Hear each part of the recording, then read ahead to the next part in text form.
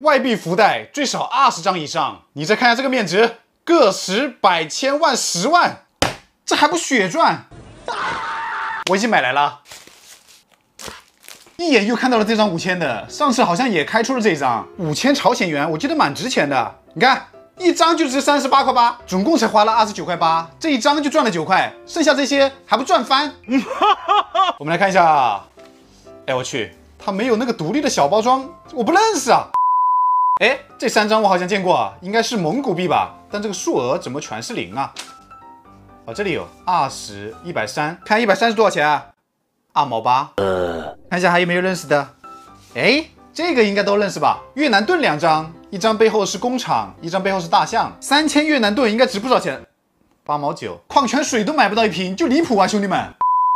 不认识也不要慌啊，我们可以拍照搜索。这张是缅元，2张总共是70，2毛4，2毛4加上0.89，再加上开始的2毛8，1块4毛1，总共20张，29块8，大概就是1块5一张。那这7张10块5，就亏了9块钱。那这张1万的该挽回点损失了吧？这是一张俄罗斯卢布，只值5块8吗？不能够吧？这可是1万呢，这不是价值1154？所以问题出在哪了？这2张纸币挺漂亮的，也是同一个地方的吧？前面都是竖着的头像，后面只是2种动物，一种鸟，这是啥？贝，我也不认识。委内瑞拉币还值15块呢？不会吧？12，哎，怎么是0啊？是因为太不值钱所以不显示吗？这完全没有哎，个十、百、千万、10万、100万、千万、亿、10亿，1比10亿，原来是破产了。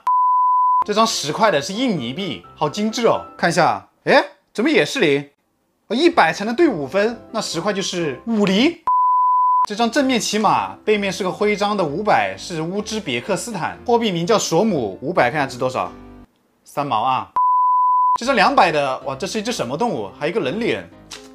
哦，徽章跟刚才好像是一样的，哦，是一起的。那500的3毛2，200的就是1毛多一点，2张一起差不多够买个棒棒糖。